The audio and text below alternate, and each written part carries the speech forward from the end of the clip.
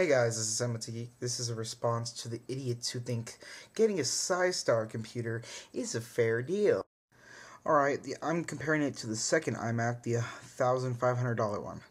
Here's a Psystar computer. I made it equal to the iMac. In some ways, the most it can be.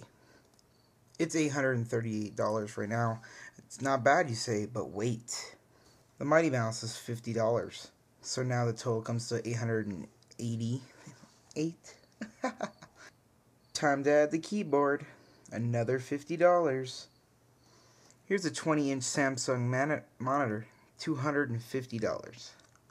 Since they don't sell the iSight externally anymore, you're going to have to sell it with the Xbox 360 Live Vision camera. And last but not least, iLife 08. And a 120GB hard drive. For you guys to catch up, because apparently Psystar doesn't sell 120GB extra hard drives, so this is $200. Well, let's add all this stuff together. You get $1,504 for the Hackintosh and $1,500 for the Mac.